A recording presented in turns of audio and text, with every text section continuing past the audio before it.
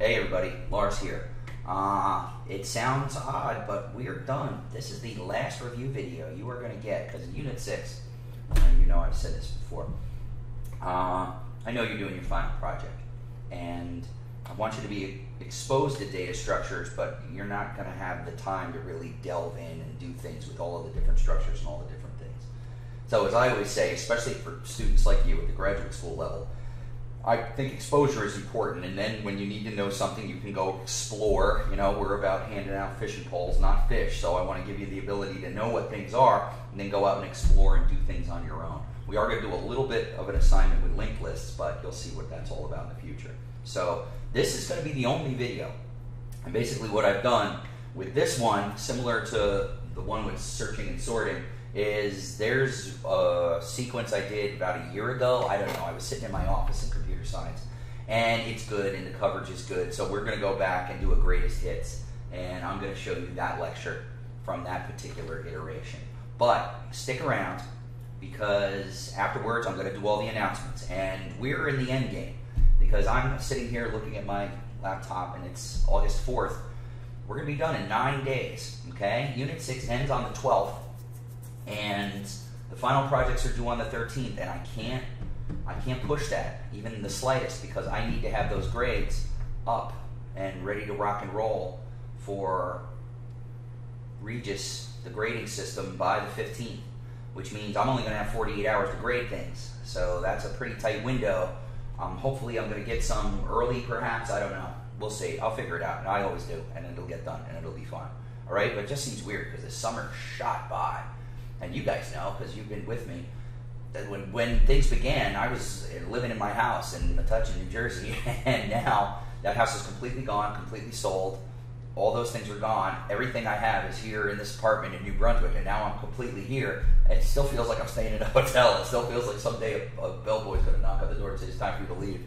And then I got to go back home, so it's not in my DNA yet that I'm living closer to school. It's so convenient, too. It really is.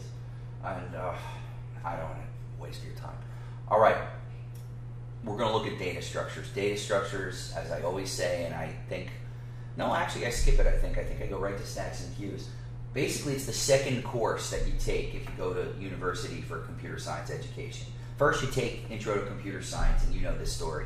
You take, you get your first language, be it Java or C++ or Python, and you learn some computer science topics along the way. Your sorting and searching, your recursion, your big O, the things we did in Unit 4. And the second class you take is this. It's data structures. It basically shows you how to organize your data in time-tested ways, so algorithms that we've come up with in computer science over the last 70 years work on them. And we show you that setting up your data this way kind of mimics different things that we do as far as problem-solving techniques for humans. Like with a stack, you're going to see it's like a stack of plates, and it helps you remember what came before what. And a queue is just a line, so it's good for scheduling and things like that. You'll see, you'll get the gist of it as we go along. So, without further ado, go ahead and take a look at this lecture on data structures, and then stick around, because at the end, I'm going to give you a little, some hints for getting Unit 6 done, and some other things, and basically we'll wrap things up. All right. Also, we have class, our last class on Tuesday, so we'll talk a little bit about the format of that too. All right. All right. Then enjoy the lecture. Stick around at the end for the announcements, and I'll see you later. All right. Bye. We're going to take a look at stacks and queues. I usually do them together. And if you remember from your slides, stack is nothing but a Pez dispenser. The first thing in is the last thing out. And you can see we have our little drawings there. So that's a fairly easy concept if you're familiar with Pez dispensers. It's just like a Pez dispenser. You push down, you push down, you push down, and then when you want to get one out, you pop it. That's it. Now, the second closely related data structure to stacks is queues. Now, a queue is just what it looks like. It's like a line in the grocery store. When you go into the queue, it basically tells you what came before, what came after. It's used for scheduling purposes. And instead of the first thing in being the last thing out, now the first thing in is the first thing out. Okay, it's more fair, I guess, than you would think it would be with a stack. Stacks, theoretically, are more for remembering things. And queues are more for scheduling and keeping things in order. But let's do this. Let's look at some code. Love code. There we go. As you can see here, there's two things that we need to consider now that we're looking at data structures in our particular context. One is that we, thanks to beautiful Unit 5, know about object orientation. And object orientation lends itself nicely to these data structures. Because if you think about it, what is a stack? It's nothing but a list, but it's a list where we have different methods, push and pop, that do certain things with it. Now, the second consideration we have besides object orientation is that we're using Python. So Python has a lot of things already written for us that we can use. So when we deal with Python, and we're programmers that already know about object orientation, it's kind of neat because we can just use what Python gives us to implement what we want to implement. And as you can see here, I'm going to run it. And as you can see, let me put this right up here so we can take a look at it. At first, when I look at the stacks, and I will worry about this import statement in a second, but the first thing I'm going to do is I'm going to grab a variable called stack1 and I'm going to put a list in it. So then what do I do when I want to push to this stack or I want to add something to it? I just use the append method. Okay? Append is the same as push when we use a list as a stack. So I'm going to push the string test. I'm going to push the integer 2, and then I'm going to push the string test2. Then I'm going to come down here. I'm going to say print. First we look at stacks. And then I'm going to use a method called pop. And lists, you didn't learn about it when you learned about list. But if you go look in the online documentation, you'll see that list has a method called pop. And it's just what it is. It's so you can use lists as stacks. So if we go over here and we look at our results, we'll see first we look at stacks because we printed it. And then we're going to print stack1 pop. Well, what do we get? We get test2. So test2 was indeed the last thing we put in the stack. So if it's going to behave like a stack, the last thing we put in is going to be the first thing back out again, and that's what we get, test2. Now if we pop it again, test2 has been removed, and now we get the 2. So this is acting like a proper stack. Okay. Now we look to queues, and a queue is just a line. We're not going to use a regular list when we do our queue, though. What we're going to do is we're going to go to the collections library, look it up online in the online Python documentation, and we're going to import a class called DQ, and we're going to get a DQ object. So I'm going to come down here, I'm going to get a value, I'm going to make it equal to DQ. We all know about object orientation right now, so DQ's constructor is going to get run, and I'm going to get that kind of object for my variable. And then I have two methods for DQ that let me treat it like a queue. One is append, just like our stack, the push to the queue, or usually when we deal with queues, we call it an insert. But in this case, we'll just call it append. I do the same thing as I did above, in the same order. String test, integer 2, string test2, and then I start popping. But in this instance, I want to use the method pop left. So we come here, now we look at queues. I do a pop left because I want to grab the other side. I want to have this act like a line in the grocery store or a queue. So I don't use pop, I use pop left. And what do I get? I get test. So the first thing that went in is going to be the first thing that comes out now because I want the behavior to be that of a queue. I do pop left again, and it's the 2. It's the middle item, just like it was above. So what we have here is we have one is a stack data structure, and the stack data structure is so we can basically use it as memory. It's like I'm in the middle of doing something and you go, oh, I have to go do something else. So you push that thing to the stack, then you do what you have to do, then you pop it again so you can get it right back. It's almost like it acts as memory for small tasks. It's like, oh, I have to do this. Well, all right, I have to do this now. Push it, and then push this, and then, okay, I'm done. Pop it. Do that. Pop it again. Do that. That's how we use stacks in a computer science context. Queues are for, quite simply, scheduling, because it seems simple, but what do queues really tell you? It tells me what went in before me. It tells me what went in after me. And even though I don't have to keep a specific time, I do have that, temporal sense of things that are coming before and after me. So in computer science, we use it for scheduling. So stacks and queues are used throughout programming and computer science all the time. So it's definitely two data structures that you want to be familiar with and you want to have at least, heard about. Okay, so that's pretty much the meat and bones of stacks and queues. In your slides, we then go on to talk about binary trees, but I think I'm going to say binary trees for last, because what I really want to do in this particular video / demonstration is I want to give you the skinny on linked lists. Nah, I don't need this anymore. Get rid of it. But what I'm going to do first is I'm going to do a drawing, and hopefully I can do the drawing well. When we have a linked list, the first thing we do is we introduce you to the concept of, I'm trying very hard to do this well, a node, okay? And a node is an item in a list, but it's not just one single piece of data, it's two pieces of data. In here, you have your data, and in here, you have a memory location that points to the next item in the list. Because this is the secret. Back when we got used to storing things, you had memory where everything was all in a row. So the first item in the list would go here in the 0 spot, and the next item in the list would go here in the 1 spot. The next item here would go here in the 2 spot, and so on and so on and so on. The problem is, to use memory well, sometimes you don't have your memory all in a row, or what's called contiguous. Sometimes you want to jump all over and use memory where you can find it. Let me get rid of this.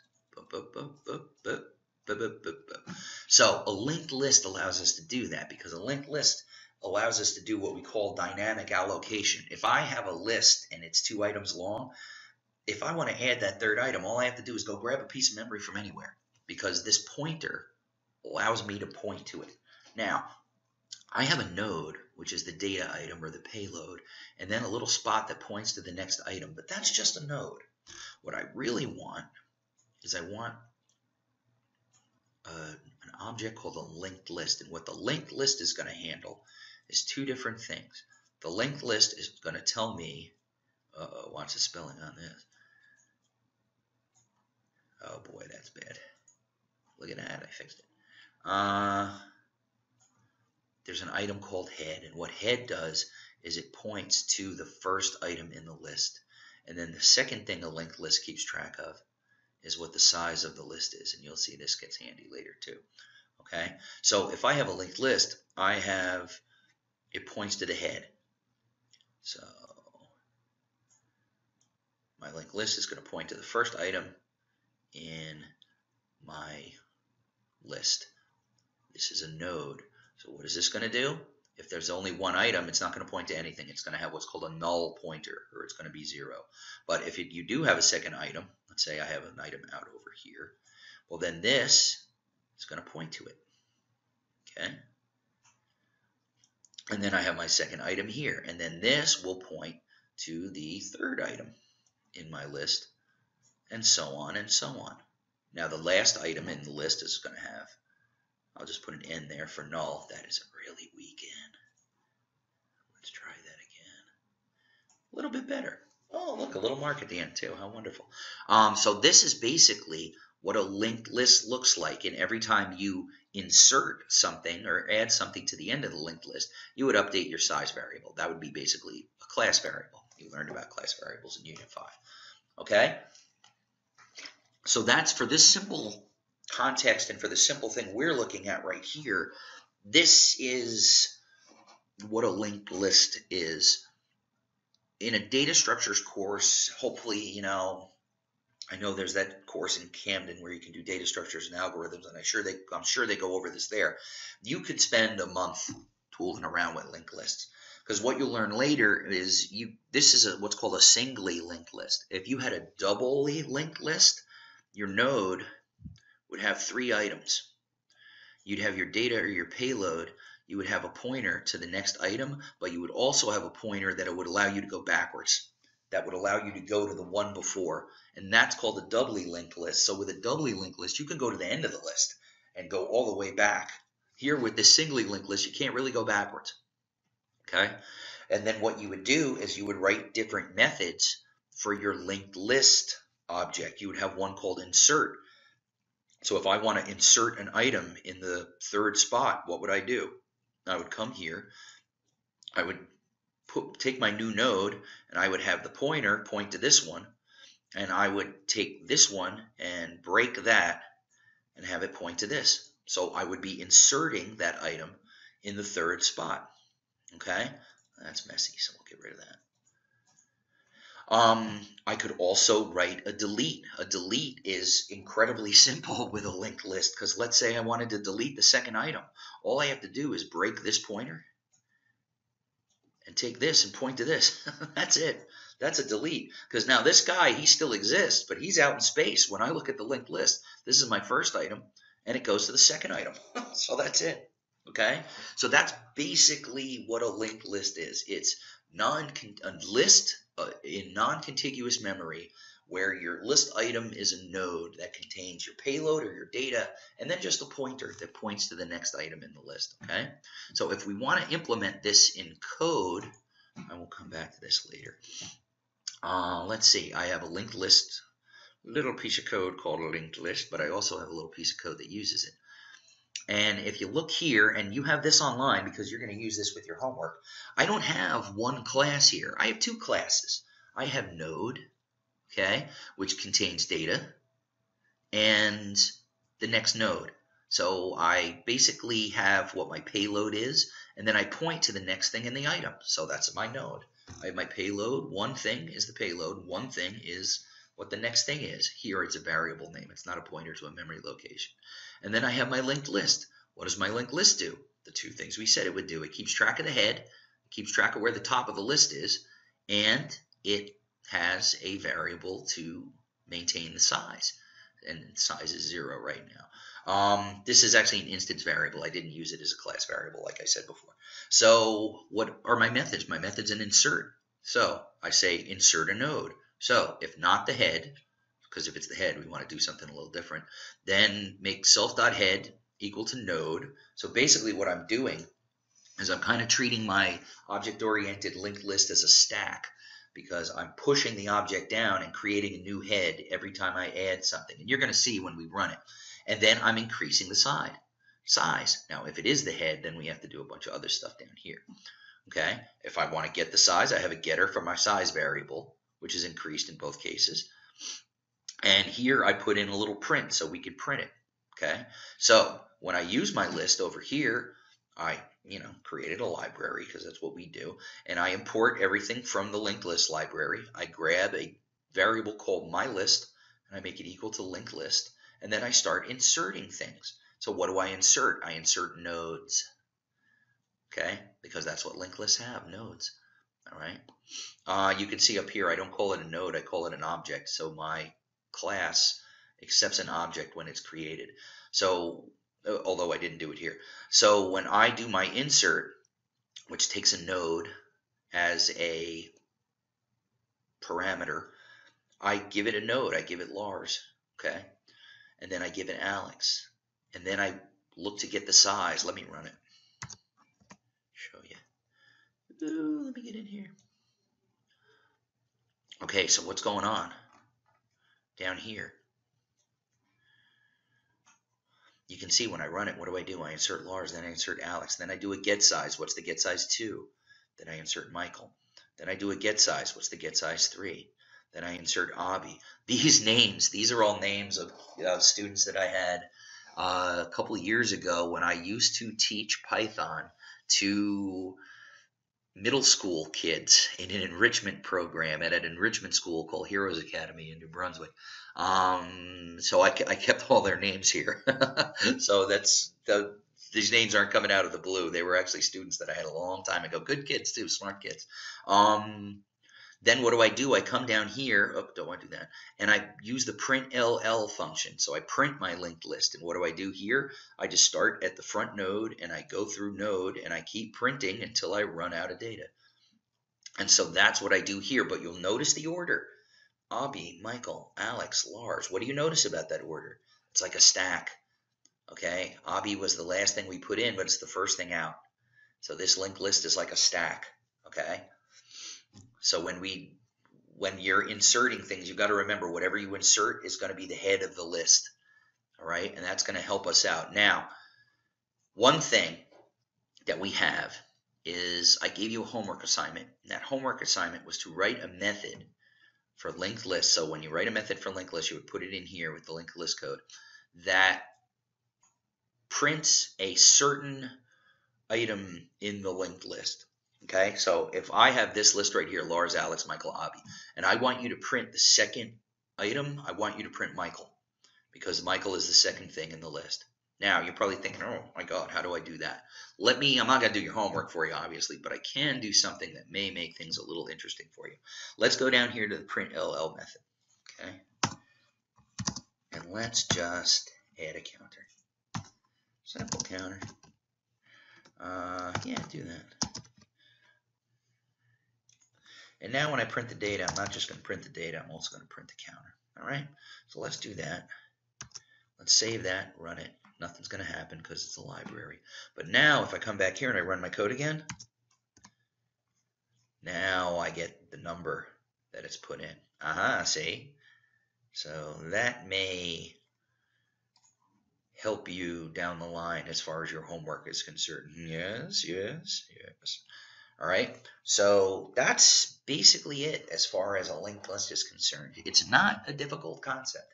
It's just I don't have all the memory right in a row to store what I need to store. So I'm going to create a structure where I have an item in a list and it points to another place and that points to another place. So I can now logically have a list of items, whereas physically they are not right in a row with each other, okay?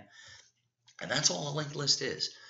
As you probably know already, this code is already up on the Sakai resource site for you to use. So you can use this code, take it, and then just add the different functions you have to add in order to do your homework. But if you play around with this code and you trace it and you understand how it works, you're going to understand linked lists. And the two homework items that you have shouldn't be that difficult once you have that context and that understanding, okay? One last thing we're going to do, and I'm not even going to look at code with it, is we're just going to review binary trees. And what do we want to do here? Let's go new. Don't save. Yes, brand new. And we're going to look at binary trees. Now, I already told you about the concept of a node. So it's pretty much the same thing with binary trees, except here I'm going to have data or a payload in the middle.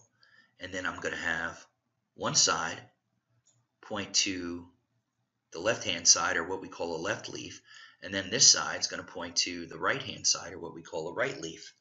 And that's what a node looks like in a binary tree context. But when you see binary trees drawn, you usually see something like this. Okay? Each one of these circles is a node, just like that. Okay? So you'll have this node up in the middle, and this node points to another tree structure, and then this node here only has a left leaf and it points to this.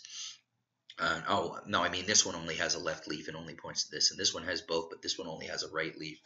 And you're probably saying to yourself, why in God's name am I storing my data in this fashion?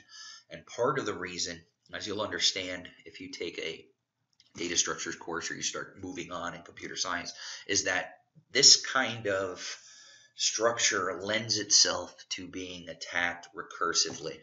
Because if you think about it, I have a binary tree node up here. What do I have at either leaf? Another binary tree. Okay, what do I have here? Two more binary trees. This is a binary tree. So if I have a recursive function and I run it here, I say, get right. Do I have a right leaf? Yes.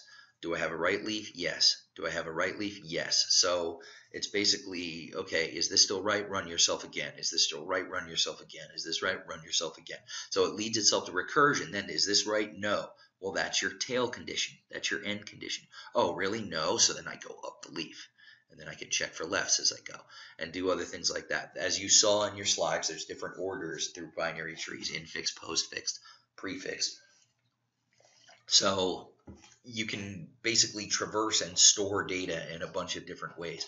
You'll see later, if you take that data structures course, that binary tree structures are very good for sorting and searching. It allows us to find data really quick if things are stored in a binary tree structure.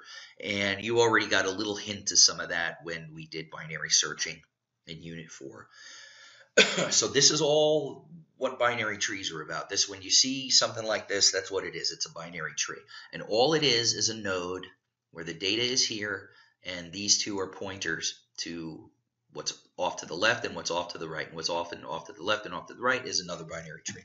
So we run recursive methods and recursive functions on this particular structure. Okay? Not going to make you crazy with code on this one. As you move forward in your data analysis, big data, data science / computer science careers, you are going to run into binary trees a lot. So you are definitely going to see some code and see some stuff on binary trees. And you could always Google it and look at it that way too. But for brevity and for time's sake, we are not going to do that here. All right. That's it. All right, we are back. We're done. It sounds weird, but there's only 9 days left. 9 days is actually a decent chunk of time when you look at our schedule, though, and all of the things we've had to do with the summer schedule and the summer thing. But let me give you a piece of advice, and this is what I usually tell people to do. As far as Unit 6 is concerned, just get it out of the way, okay? I gave you the assignment right from Jump Street. So you have the assignment now. It's not due till the 12th. But I didn't wait. I usually wait for a while, because if I don't wait for a while, people look at the assignment, and then when they read to solve that problem. They don't read to learn, and they don't read to get an overall breadth of information on the subject. I know, I've been there. It's not a knock on anybody. It's how we do things.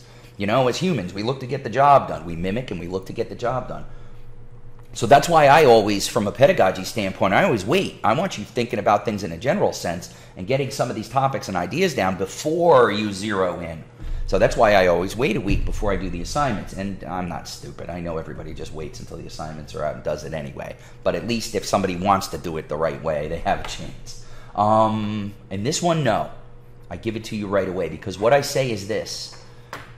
Between now and maybe Wednesday or something like that, find that 2-hour block. You're grown-ups. Shouldn't take more than 2 hours. And sit with Unit 6. Read the slides. Watch this video. Okay? I know you're getting it out of sequence because you're watching it now if you're hearing me. Then do the assignment. As you saw at the end of what you just watched, it's very similar to what we did with the counter. Just do the assignment now. Get it out of the way. It's the easiest 12 points you've gotten in this unit, in this course. Okay? And then take 5 to 10 minutes and go to the forums. And as you saw, I don't expect half a page and there's no TED Talk to watch, but I do want a thoughtful, decent review of the hybrid format. You don't have to talk about this class, but talk about the hybrid format. Whether you like having a good amount of your resources online. And when things are hybrid, there's an asynchronous nature to the class. You can make your own schedule for doing 80% of the work. The only time you really have to worry about time is when you have to do quizzes and when you have to attend class. Do you think 4 classes was enough? Do you think there should have been more classes? Do you think there could have been less classes? And that as we advertise ourselves as a hybrid, we're more like a fully online course. We're trying a fully online course in this fall. So what I'm going to end up doing is taping lectures and putting them up for the online cohort. So I'm curious. You know, it's feedback for this course as far as I'm concerned. And it lets me know what's going on and what you think, all right? So do that. Take that 2 hours and just get Unit 6 right out of the way. And then all you have to do is concentrate on the final project. Because at the end of the day, that's the last deliverable, okay? Monday night by midnight, I need the demo, which is either a PowerPoint or a Prezi or a YouTube video or a mixture of both. A lot of people will do a short PowerPoint presentation with a YouTube video embedded. That's fine. I may throw up one video that some students in the past have done, but I don't really give examples when it comes to the final project as far as the code is concerned and as far as the presentation is concerned, because I want it to come from you. And you've heard me say this before. Whenever I throw up samples for the presentation or the design document, then all I get is that format. Sometimes the same sentence structure with your project slammed into the boilerplate. I don't want that. I want the ideas to come from you. Okay? So with the final demonstration, final code, I definitely get that because I don't give you a lot of examples. And what I'm going to send you is like a YouTube video, which is crazy, super production, uber. I don't expect you to be that good either. It's just an example of what some of my former students have done. Whenever they do a good YouTube video, I make it a favorite. So I just have to look at my list of favorites, and I can pick those out, and I'll put those links in Sakai for us. And that should be it for you guys, okay? Everybody did great on the midterms. I finished grading them. I got them in your Dropbox yesterday. So I don't think there was a single, let's put it this way, I don't think there was a single midterm that hurt a grade. I don't think there was a single midterm that wasn't over where your grade was sitting, okay? So midterms were good for you guys. I thought it was very interesting, and at the end of the day, as you know, because I wrote it in a lot of papers, I just want you to get extra practice.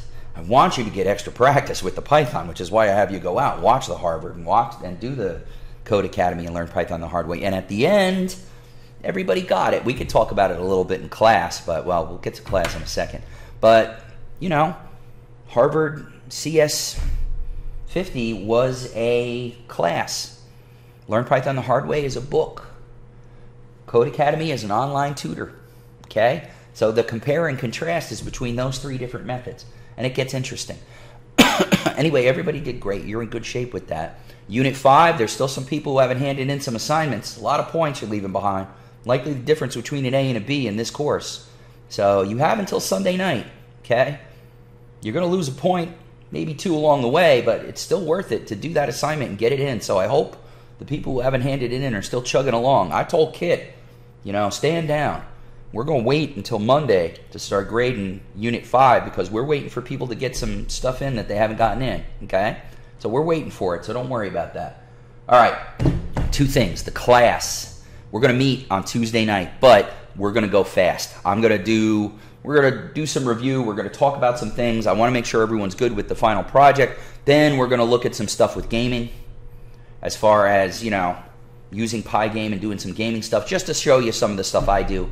And then we're going to be done. I want class time on Tuesday night to be for you and your group mates to work on your final projects. So there's some time for you built into the cake. If we get rolling at 4:30, I hope to be done literally by 5, maybe quarter after, so that you can start working with your groups and start getting things done, okay? So plan on that. If you want to talk to your group mates and say, hey, make a list of things to do. Let's do A, B, C, and D. That's going to be time for you guys. I just looked over at the microphone. I turned it, boom, boom, boom. I turned it around this time, so hopefully the audio on this segment is a little bit better. I'm an idiot. Not a pro. So class is going to be quick. It's going to be a little bit of a wrap-up, a little bit of what have you learned, Dorothy, and then basically if you take that time and bang Unit 6 out, final project is going to be all you have left because it's end game. We're there. We're almost there. And you're Python programmers now, so congratulations. All right? As usual, if you have any questions, go ahead and throw them in the forums. Or send me an email. My apologies to those people who sent me emails during Unit 5. I still feel bad when I don't answer them, but I don't. It's a tough love thing. You got to get thrown out of the nest at some point. It's graduate school. And you're not going to be able to email somebody in the real world when you have to solve a problem. You need to just hunker down, start Googling, and learn how to solve the problem, and then solve it. All right? All right. Good, good, good. Then I believe that is it, and we are in very good shape. So I am going to get out of here. You now officially have all your resources for Unit 6. You have your slides, your Zell readings, I do give a little Zell reading. You have this video, you have the assignment, you have everything, and because you have all of your resources for Unit 6, you now have all of your resources for the entire course.